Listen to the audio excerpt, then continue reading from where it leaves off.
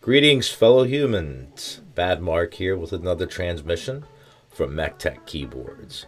And today we're taking a look at a board that I believe is the same model as another one that I have coming early next week. The one that I have coming is called the GMK67 from Zuoya, Z-U-O-Y-I. And it's sold on the Zuoya store, Z-U-O-Y-A.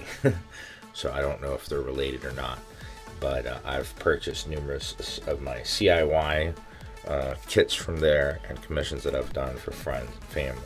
So, but this one I bought from Amazon because, as many of you may know, I don't necessarily have a good opinion of Epomaker based on their history, not only on their port QA/QC, but their customer service, as well as their non-existent warranty. But anyway, so I want to confirm, because that board's coming up, but I wanted to go ahead. I guess I'd do a review of this one real quick, and perhaps I'll just melt it in with the other one or do two separate ones. We'll figure it out as we go. I haven't opened this one yet, but this one is one that's been recently released by Epomaker called the EK68, which is a 65% with a knob. Now it is, the one that I'm getting, I know, is VIA compatible. I don't know if this one is VIA or not. Now this one does come preloaded with Gateron Yellow Pro 2s, or Gateron Yellow Pro. Yeah, Gateron Yellow, Yellow Pro 2, I believe. I don't know if they have come up, I mean, with a different version of the Gateron Pro, but I wouldn't be surprised. So I'm guessing that's what that means. Anyway, so I have not opened her up yet. It feels pretty substantial in the box.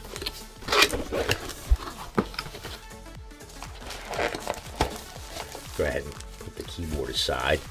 Let's see what we've got in the box.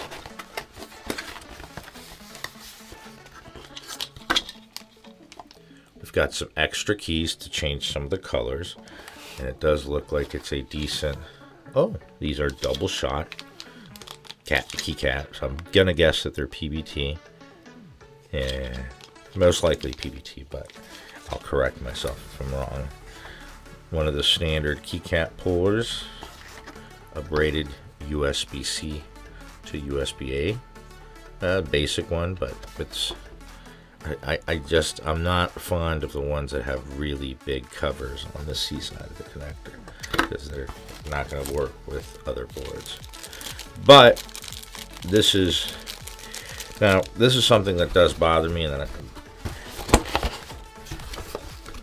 that is outside of the box. It says designed and manufactured by Epomaker. Well, this keyboard right now, I have found what I believe to be at least two variants, one of them being the one that I'm on the way. It's called the GMK67, but several variants that were released for specific markets only. So I've got to believe that, because Epomaker rebrands everything, they don't manufacture anything. They may contract someone to manufacture something, but they don't. From what I know, they don't themselves manufacture, and this is not something that is regularly seen at Epomaker, are extra switches. So, like I said, I'll have the GMK this week, so I'll be able to do an apples to apples comparison. So here we are with the EK68. This is the Epomaker version.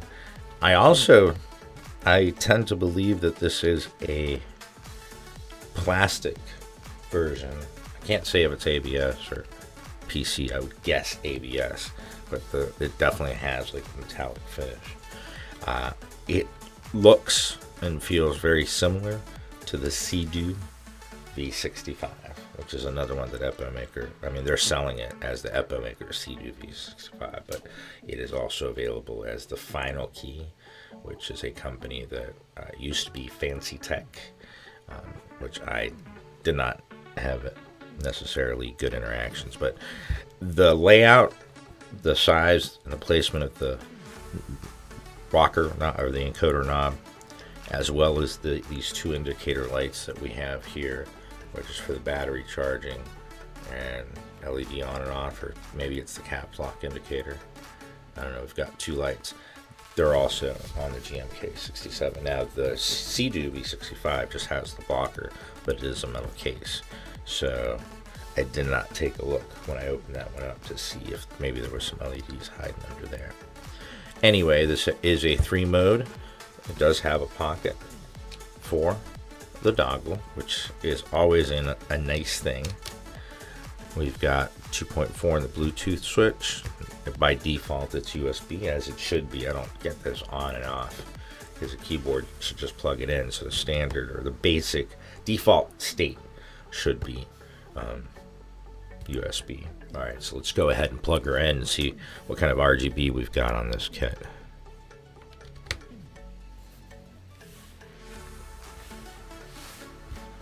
All right, we have some RGB for sure, but it's definitely not very bright.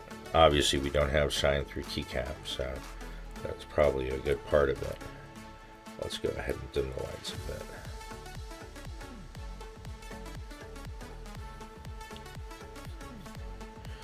So you guys can see the RGB just a little bit more. It acts, from what I recall, it acts just like the Sea-Doo V65. So anyway, this one comes, like I said, with the Gatoron yellow Pro 2s, I believe they're called. Now we can definitely see that the RGBs are actually pretty bright. The keycaps are just blocking it.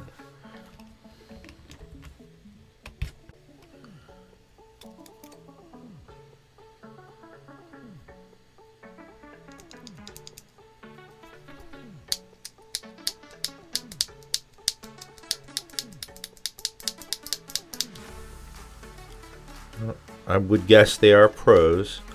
It'd be hard for me to differentiate between these and the regular pros, but there is no spring ping to speak of. It's also south facing. Now the version I'm getting is a VIA compatible keyboard, so I have curiosity here. I'm going to see, just so we can take a look. I'm going to go ahead and bring the lights back up really close. They've got what looks like a pour-on IPXC pad sheet, just like the V65 steel plate. Now the one that I'm getting comes with a PC plate, and the Sea-Doo also comes with a PC plate, so that could be what's adding a little bit to the ping. So yeah, as I said before, these are actually some pretty decent keycaps. They're a double shot. If I had to guess, I'd say they're PBT because of the feel. I take out my calipers and go ahead and zero them out. Oh, 1.5 millimeter, which is a decent body width for keycaps. So it's going to deliver a nice sound.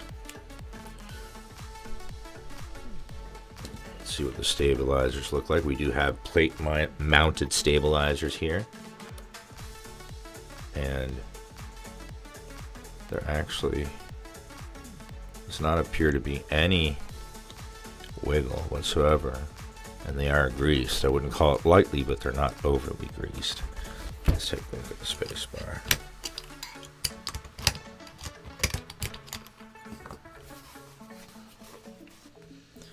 All right. We definitely have some padding between the plate and the PCB, and I do believe there should be some padding between the bottom of the case and the battery that's down at the bottom. I will wait to take one of these apart, or both of them apart, until I have them both in hand. A little bit of wiggle there, but not much, and we do have just it's a little bit more than I'd put, but I've seen much worse on pre-built keyboards.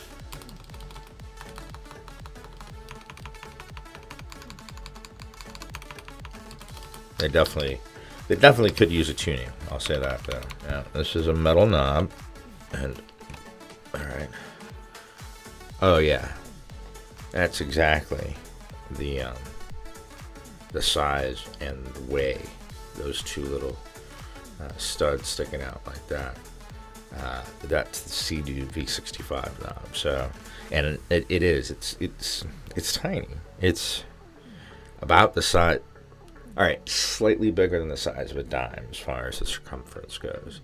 So it just, I mean, I'm not complaining. I do like my knobs, and I do like it over to the furthest.